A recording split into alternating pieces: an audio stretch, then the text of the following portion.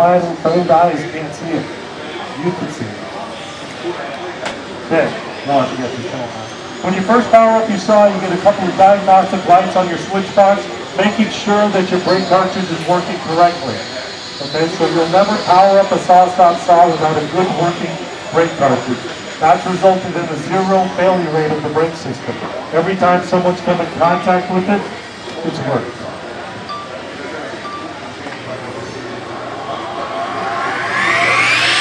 Okay, there we go.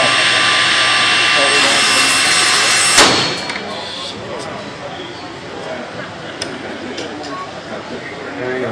Can you find this for me? Can you find the scratch?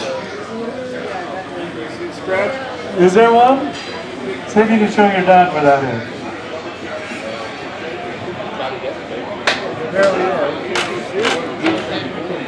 Show everybody if you can see it.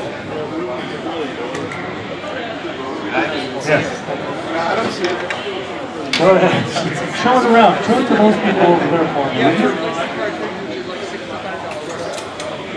When you have the activation, you replace this brake cartridge. The brake cartridge costs $69. It takes less than 5 minutes to replace it. It's something you do. There's no damage to your saw, no damage to the motor, no misalignment. If you want to come in and take a look at what it looks like, come on in and see. I'm going to actually change it out after we're done. We have gentlemen here from Eagle Tools, our dealer that sells these saws. Jesse right here is happy to help you. So you can see exactly what it looks like inside there.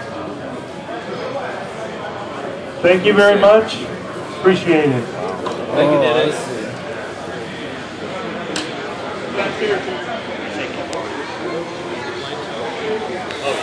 The blade needs to be replaced. Yeah.